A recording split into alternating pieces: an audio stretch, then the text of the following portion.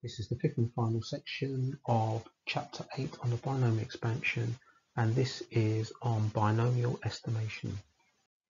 So what is binomial estimation about? Well, it's actually using the binomial expansion to estimate powers, particularly large powers, by substituting in a value of x that is less than 1. It's important that the value of x is less than 1 to enable our answer to be correct and to make sense. It's to do with something called convergence. If we choose a value of x greater than 1, as we add more and more terms to our binomial expansion, it's going to diverge. The values are going to get bigger and bigger. They don't make sense. So you want a value of x less than 1 so that each term gets smaller and smaller and smaller, and it does what we call converge to a value. Okay, example 9. Find the first 4 terms of the binomial expansion in ascending powers of x, which would what we'd expect of this 1 minus x over 4 to the power 10.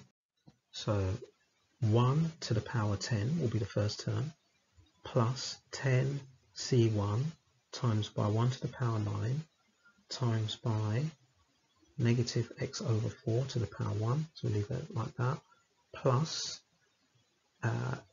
10c2 times by 1 to the power 8 times by negative x over 4 all squared. Now how many terms do we need? The first 4 terms. So we've got 1, 2, 3, one more.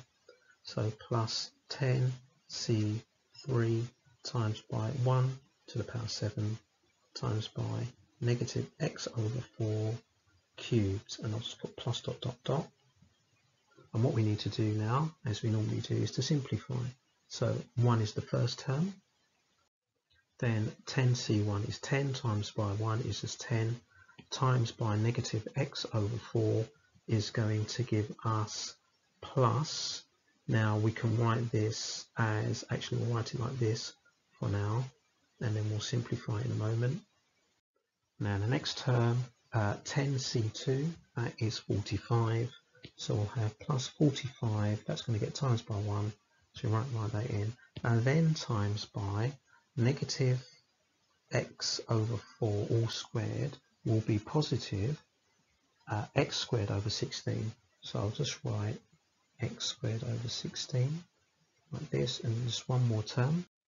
Then we get to 10c3, which is 120, times by 1 to the power 7, which is still 120, and then times by negative x over 4 all cubed, which is going to be negative x cubed over 64, and then plus dot dot dot. Now what we're going to do when we write these out, I want to try and keep fractions where I can and write those in front of the x terms. I'll show you what I mean. So 1, then the next term here where I've got the negative x over 4, I'm going to write this as minus 10 over 4 x. Then the next term, I'm going to write it as plus 45 over 16 x squared. Okay, and then for the last term, I'm going to write that as minus 120 over 64 x cubed plus dot dot dot. Now some of these fractions can be simplified, so I'll probably change the 10 over 4 to 5 over 2. The 45 over 16 can't be simplified, so I'll just leave that as 45 over 16 x squared. And then the 120 over 64, that becomes 15 over 8, so minus 15 over 8 x cubed. There are other ways of writing it, but I personally prefer to keep these as fractions. Okay, part B of this question, it says use your expansion to estimate the value of 0.975 to the value of 10, to the power of 10, giving you an answer to 4 decimal places. So how am I going to work that out? Well, let's have a look at what the question was. It was 1 minus x to the power 4 to the power 10, and I want to basically work out what is 0.975 to the power 10. So if we match this up, then it must mean that 1 minus x over 4 equals 0.975. So I want to rearrange this and work out, well, what's the value of x? So the value of x isn't 0.975. All of this is 0.975. I need to work out the value of x. Okay, so if I move the x over 4 to the other side, I'll have x over 4. That will equal 1 minus 0.975, and that gives me a value of 0.025. So times both sides by 4, I will get a value of x as 1 over 10, or 0.1. So this is the value of x that I substitute into the expansion. So there's a little bit of work to do. Don't just put this in, that will be incorrect. All of this needs to equal all of this here. So we put 0.1 in, that's fine. Remember we said we want values of x that are less than 1. It helps this to get smaller and smaller and smaller. So my estimation is going to be using this expansion here and replacing x with 0.1.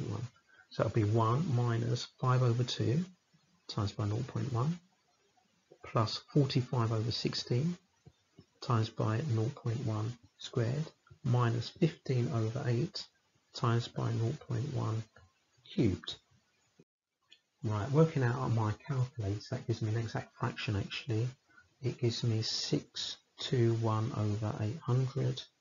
Pressing the SD button gives me 0.77625.